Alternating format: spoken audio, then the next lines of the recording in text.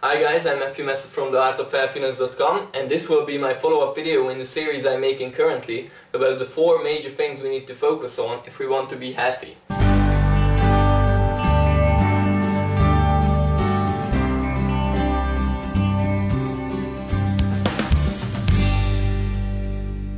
So today's topic is sleep, rest and our circadian rhythm.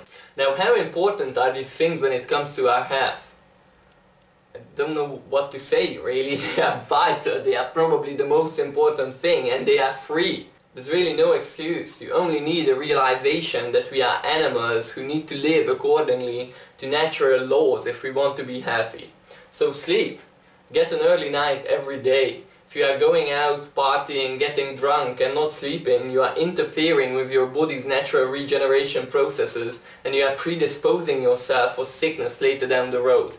Rest, why I mention is because in my previous video I was talking about movement and strength training. Now we have this no pain, no gain, go hard or go home stupid mentality. It's really harming a lot of people. If you feel weak and tired, the last thing you want to do is work out. What you need to do is eat some good food and rest. So rest is incredibly important.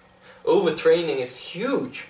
So many people are overtraining, especially with the cardio exercise. All they are doing is keeping their stress levels high and breaking themselves down. Circadian rhythm, I feel like there aren't enough people talking about it. A couple of things that impact our circadian rhythm is food and movement. I already talked about these. We should do these things during daytime to promote our daytime circadian rhythm. And another thing I haven't really talked about is light exposure. During daytime we want to be exposed to as much light as possible, because light, especially the blue and white spectrum lights, strongly promotes the daytime circadian rhythm.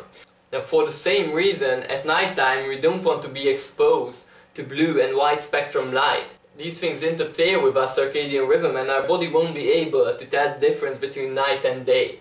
If you are really tired at night and can't go to sleep and you wake up tired, this is a good sign that you have a messed up circadian rhythm. A couple of things you can do. You can download the software called Flux, and this will really help to reduce the amount of blue and white spectrum light you are getting from your computer screen. Another thing you can do is buy some orange glasses such as this one. They only cost a couple of dollars and you can order them at Amazon. Probably the best thing would be to have 2 different set of light bulbs, one for daytime and one for nighttime. The ones for daytime would be these white and blue spectrum lights, while the nighttime lights would be the orange and red spectrum lights that don't interfere with our circadian rhythm. So thanks for watching this video. I hope you got some new information, and I see you in the next video where I talk about happiness.